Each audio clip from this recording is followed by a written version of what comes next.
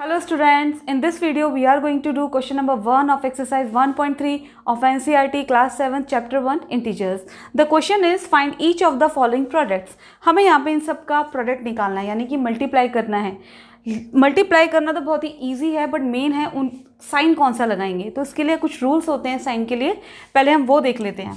तो जब भी दो पॉजिटिव साइन के इंटीजर्स मल्टीप्लाई करेंगे तो पॉजिटिव ही आएगा साइन, और जब भी नेगेटिव साइन के दोनों ही जब इंटीजर्स नेगेटिव में हों और मल्टीप्लाई करेंगे तो साइन तब भी प्लस आएगा. तो आप इसको इस तरह से याद कर सकते हैं, जब सेम साइन मल्टीप्लाई करेंगे तो आंसर प्लस ही लगेगा, मतलब प्लस का ही साइन लगेगा.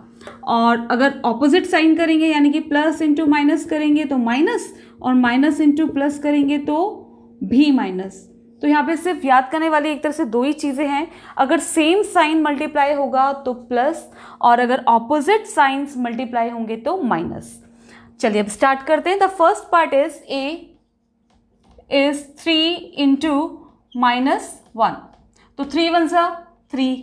अब 3 पॉजिटिव है, 1 इज नेगेटिव, तो जब भी ऑपोजिट साइन मल्टीप्लाई करेंगे तो क्या आएगा? माइनस. तो answer is -3. Now the B part is -1 into 225. तो 225 वन सा 225 एंड माइनस प्लस, अगेन दोनों ऑपोजिट साइन है तो आंसर क्या आएगा? माइनस.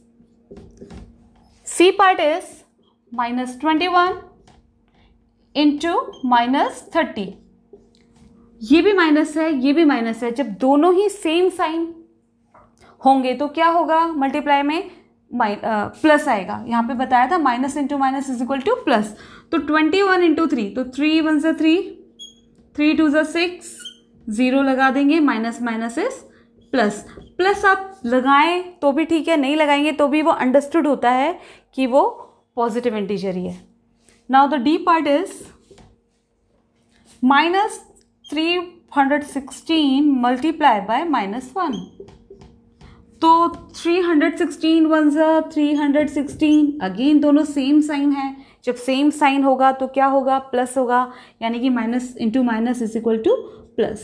प्लस आप लगाएं तो भी ठीक है, नहीं लगाएं तो भी वो अंडरस्टूड है कि वो एक पॉजिटिव इंटीजर ही है.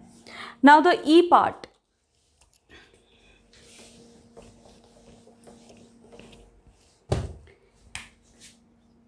ई पार्ट इज -15 इंटू 0 इंटू -18. यहाँ पे बीच में 0 है, तो 0 को हम किसी भी नंबर से मल्टीप्लाई करें. दिस इज प्रॉपर्टी ऑफ 0 कि 0 को अगर हम किसी भी इंटीजर से मल्टीप्लाई करते हैं तो आंसर विल बी 0. तो यहाँ पर भी आंसर क्या होगा? 0. Now let's move to the F. -12 into -11 into 10.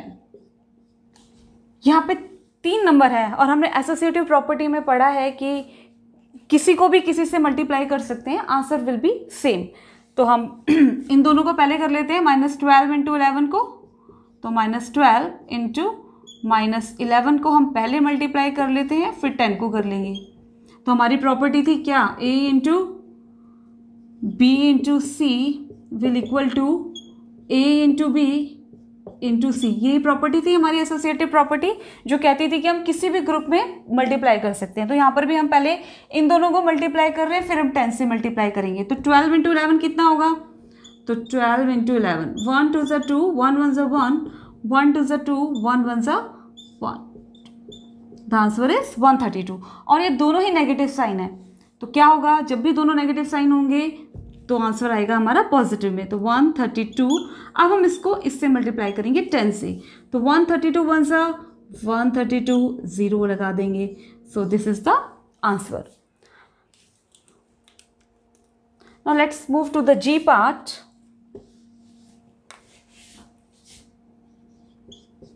-9 into -3 into -6. Again यहाँ पे हम किसी को भी किसी से पहले मल्टीप्लाई कर सकते हैं. तो मैं 9 3 ज़ा 27 कर लेती हूँ. 9 3 ज़ा 27. अगेन यहाँ पे ऑपोजिट साइन है, एक प्लस है एक माइनस है. तो क्या होता है जब ऑपोजिट साइन होते हैं? तो माइनस. तो -27 into -6.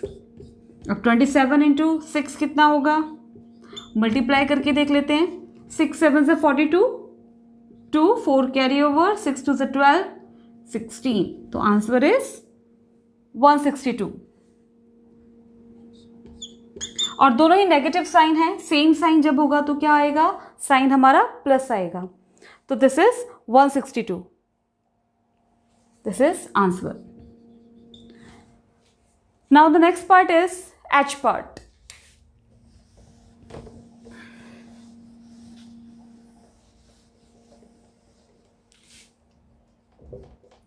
H part is -18 into -5 into -4।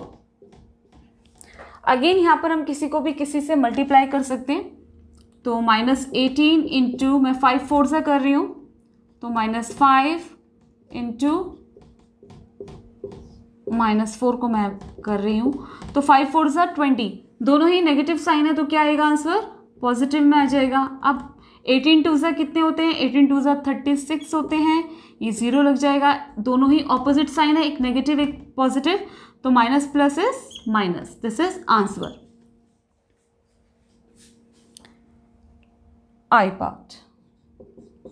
I part is -1 into -2 into -3 into 4। Again हम यहाँ पर किसी को भी किसी से मल्टीप्लाई कर लेते हैं, तो मैं ऐसे ही कर लेती हूँ जैसे सीरीज में दिया हुआ है, तो 1 2 ज़ा 2, माइनस माइनस इज +2 इंटू 3 4 ज़ा 12 एंड माइनस प्लस इज -12, 12 2 ज़ा 24, minus plus is minus, so -24 is the answer.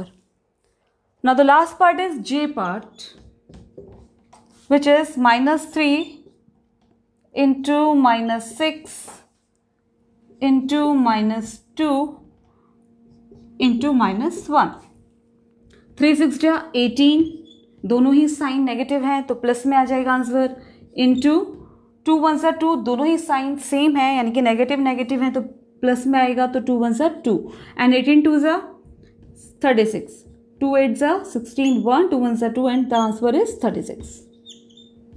So this is question number 1 of exercise 1.3 and it is very easy. सिर्फ आपको साइन क्या लगाना है उस पर ध्यान देना है, अदरवाइज मल्टीप्लाई तो आप लोग कर ही लेंगे। सो आई होप आपको समझ आ गया होगा। Thank you for watching the video.